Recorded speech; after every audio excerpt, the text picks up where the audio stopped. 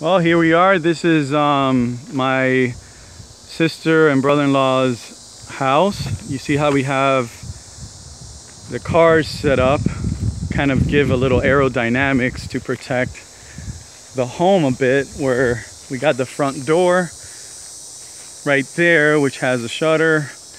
Cars protecting it to get the wind away from it. That's my brother-in-law's car. This is my sister's. And we have, the SUV over here protecting the garage once the door comes down.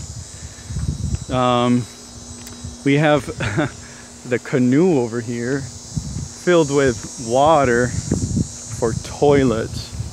That's pretty genius. And then my mother's car over here to protect the well water from getting damaged. Then in the back, the only spot that doesn't have metal shutters is just a plywood, thanks to the Chabad Jewish Center for donating it to my sister and brother-in-law. It's the only spot. So that was the only spot they needed, and thank God that they were able to donate the right size plywood. Then here's my little car, protected by their RV. Hopefully it doesn't tip over it.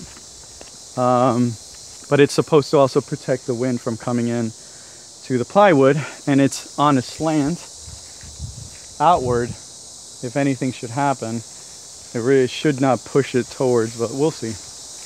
And we have all these trees that we're surrounded by.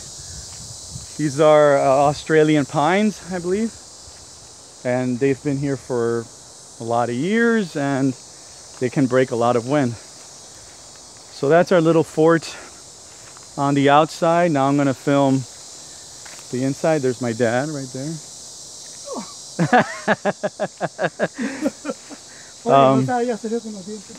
No, está bien, papi.